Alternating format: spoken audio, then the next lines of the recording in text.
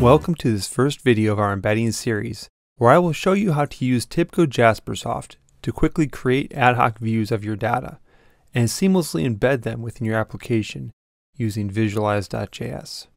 We'll begin by looking at a preview of our JavaScript API and the control that Visualize.js provides, placing ad hoc views natively within the codebase of your application.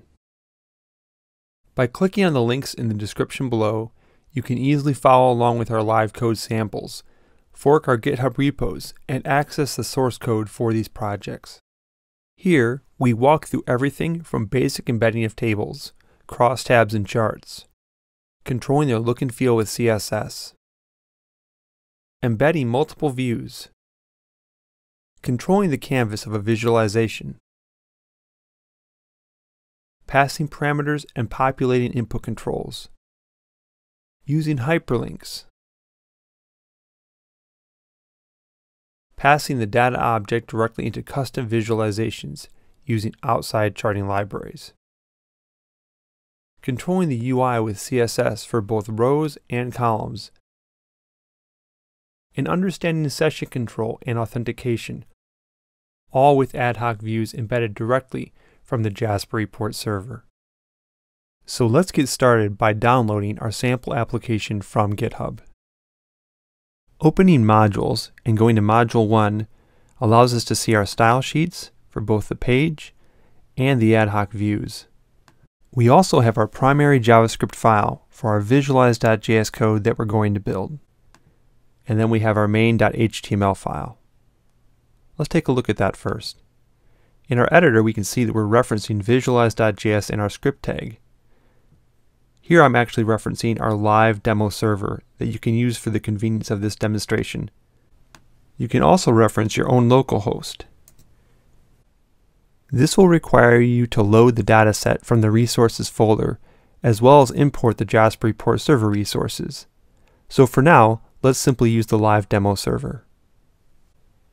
Here we have a basic template of code that references our Visualize.js function. We start out with authentication. Here we have plain text authentication, but in most real-world applications, we would use tokens here and single sign-on. I've connected V, my object, to this function and append it to an ad hoc view called bar chart. Now let's go find our resource in the Jasper report server for this ad hoc view. In my case, I'll find the reference to my ad hoc view under Urban Roast and in the Management folder. Here I find net sales, total cost, and gross profit. I can right-click and select Properties. Here I find the path to my ad hoc view. I'll copy that and then go back to my code base. Now I'll place that under Resource. Going to my HTML, I can find the div for my bar chart.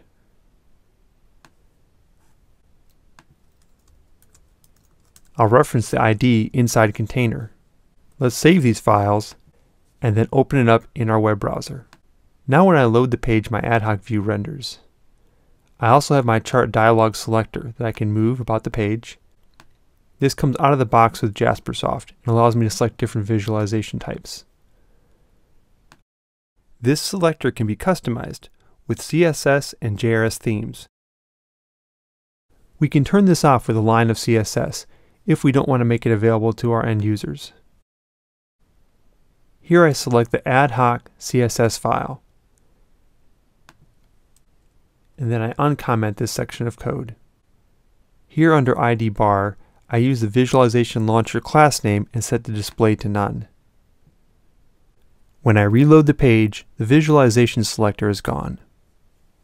Let's keep the chart selector for now, and in later modules we'll look at how you can use Visualize.js to set exact chart types in your page. We'll also look at how you can do CSS overrides with tables and crosstabs.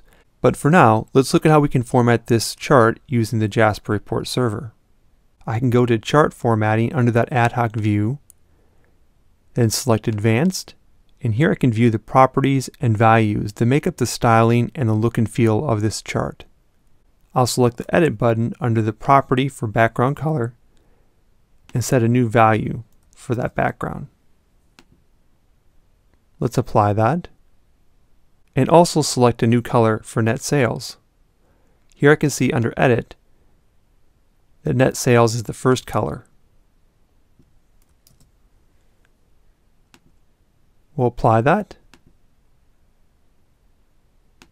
and then save our ad hoc view. You can select more information in the Chart Format panel to view more properties and values that are available. This formatting can also be used to move things like legends, or to set new sizes for the fonts in the tooltip, to help your data blend seamlessly within your application.